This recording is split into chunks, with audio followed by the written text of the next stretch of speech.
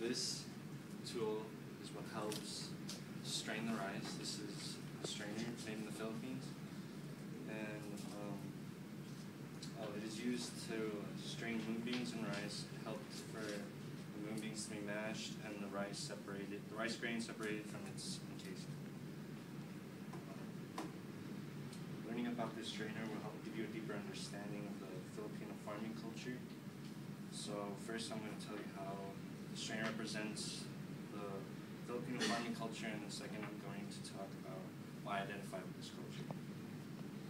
The strainer represents hard work, time, and patience that are the key components of Filipino farming culture.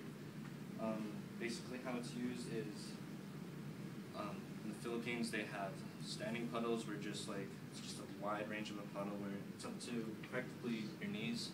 And what you do is you just plant the rice into a perfect line.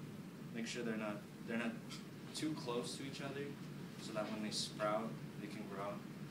And after about 115 to 120 days, when the knuckle, which is located at the top of the rice plant, is dried up, what they did, according to my mom, is they took the plant and they hit it on a rock while making sure you have a clean tarp to catch the pinnacle. And after it has fallen, what they did was they took the pinnacle and they placed it in the strainer, and they just started tossing it around until the rice grain got separated from its encasing. And they took however amount of rice that they needed to either eat or sell on the market. And when they wanted to eat it, what they did was they put it in a bowl and washed it for maybe about 3 times to make sure all that dirt was clean from it. And then they would pour out the water, get new water, and put however much water they wanted it, depending if they wanted it soft or somewhat hard, and boiled it for about 30 minutes to an hour, and you have it ready to eat. For the moonbeams, which they are, it's a Filipino bean, and the color's green. What they did was they boiled the beans, and they put it in the strainer, and they just mashed it to separate the skin from the bean. And it makes a pretty good soup.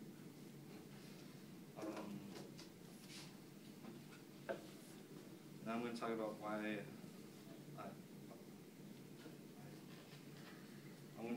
it represents a Filipino farming culture. It represents it because it takes a lot of time, hard work, time, and patience just to get rice. And you really don't get a lot of it from a single plant. They have to have wide ranges, probably as big as maybe not as big as a ranch to have the rice. And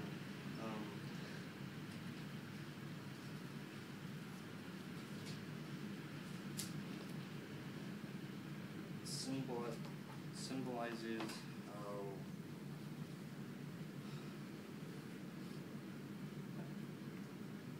how much effort they had to put in just to get their side dish. And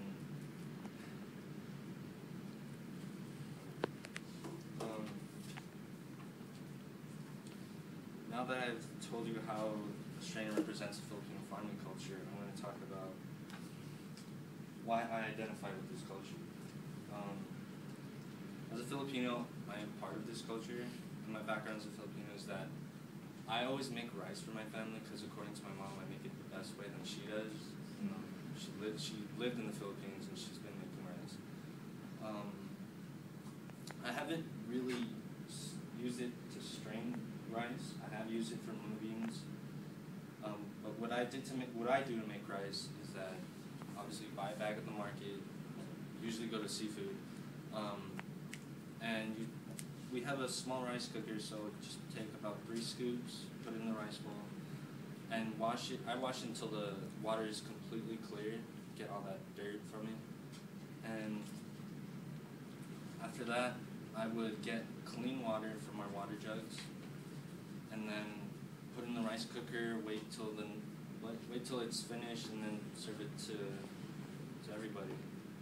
And same for the moonbeans, just mash it.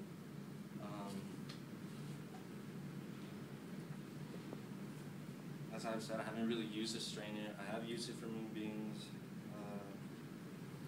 Today we learned about what type of strainer can tell us about the Filipino farming culture and how rice is prepared. I told you about how the strainer represents the Filipino farming culture, and I told you how I identify with this culture. So next time you eat rice, just remember how much time, hard work, and patience it takes to make.